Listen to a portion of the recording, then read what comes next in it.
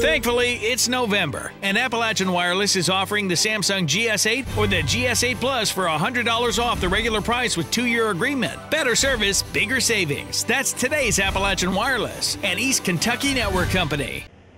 Officials on scene say while attempting to serve a warrant at a Hemp Patch Branch Road residence in the Pippa Passes Caney community of Knott County, they heard yelling and screaming coming from underneath the trailer. Officers found Christopher Jacobs, who had active warrants, hiding under the residence. Jacobs eventually came out from under the trailer and ran to his vehicle in an attempt to flee. Deputy Sloan then tried to physically get Mr. Jacobs out of the vehicle, at which time he put the vehicle in gear and accelerated forward. And the Deputy Sloan was dragged forward. The vehicle struck Deputy Sloan's cruiser, and then Mr. Jacobs put the vehicle in reverse and was moving toward Trooper Sloan, and at which time he fired his issued weapon, striking Mr. Jacobs.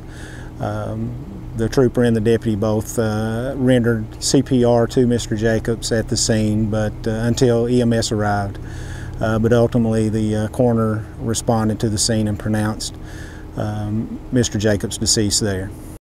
A nearby neighbor says Jacobs was always good to him and his family.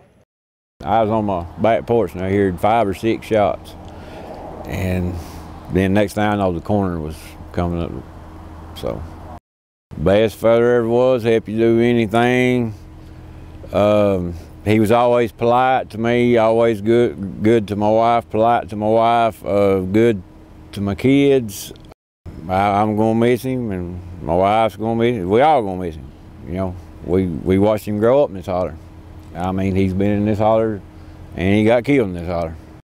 The incident remains under investigation by Kentucky State Police. Reporting from Knott County, I'm Sean Allen for EKB News.